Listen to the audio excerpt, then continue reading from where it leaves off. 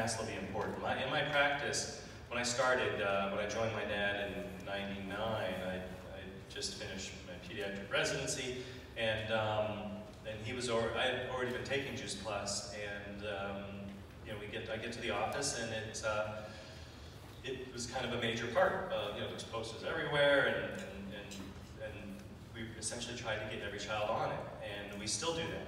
And it's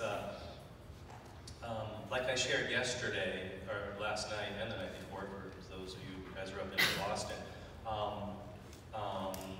kids they're not getting the nutrients they need. They're just not. You know, they're getting an average in my office, an average of 2 servings of fruit, 1.5 servings of veggies a day, and that just doesn't cut it. You know, and there's study after study. I just even was it yesterday? 2 days ago, there was a small pilot study. I think it was in Japan, but it looked at a group of teens that with anxiety disorders, and they were really seeing that the majority of that group, it was linked to a nutritional deficiency of different varieties, and it totally makes sense.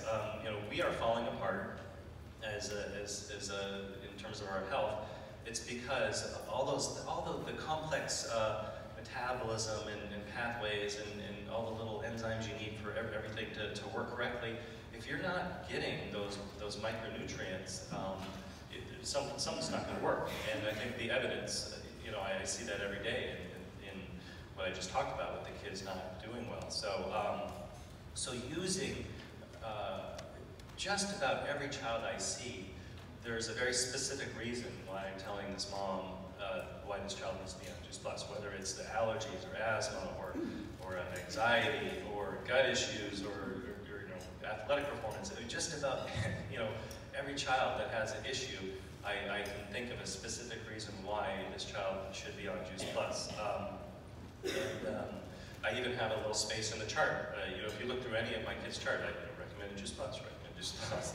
And finally, if they get on, I circle it, and then that child goes in my category of okay, good, they're going to be good.